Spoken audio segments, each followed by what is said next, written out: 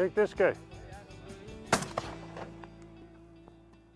This morning, much of the hunting occurred very early because the birds haven't been shot at a lot, and a lot of the birds that we've hunted today, because the weather has been so fine, we haven't seen a lot of birds migrating in. A lot of the birds that we have shot today are resident birds, and probably a lot of them were actually raised by the club and released earlier in the year. However, right on dark we went out there and there was hundreds of birds overhead, hundreds of them, but nobody shot. The guys had agreed on a start time to shoot to give the birds a chance to move in and out to the resting areas, and then they began to shoot, and it happened fast.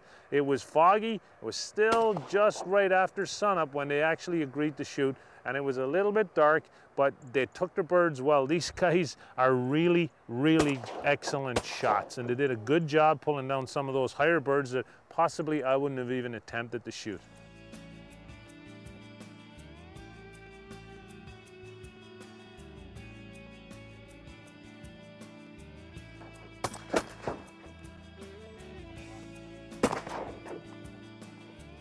To your left, to your left.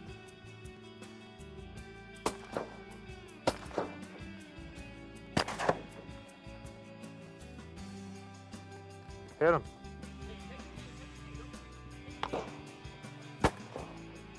The tradition in Ireland mainly is to pass shoot ducks. Now, although some of these guys did have decoys out today, typically they wouldn't do that. And they highly value pass shooting and the skill of shooting as you waterfowl.